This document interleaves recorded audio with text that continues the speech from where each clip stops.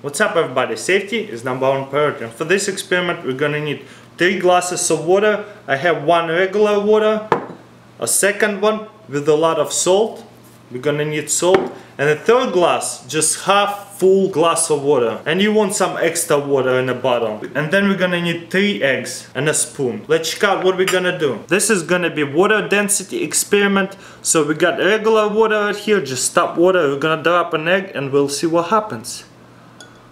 You see, it's sunk, like, you know, any normal egg would do. It probably will sink in the water, but this is like really salty water. I put a lot of salt, and then let's see, we're gonna drop an egg carefully, and it floats in a salty water because it's density, right? And we got the third glass of water right here.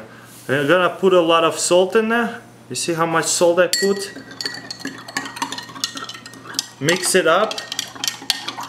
Make sure you mix it good. Let's put some more salt in there. We're gonna put this egg in there and let's see if it floats. As you can see, that egg is floating, right? Alright, and now we're gonna put regular water on top of the egg, like carefully, you know what I mean?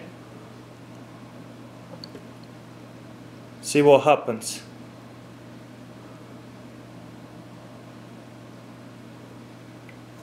The egg actually stays in the middle. Why is that? Isn't that funny?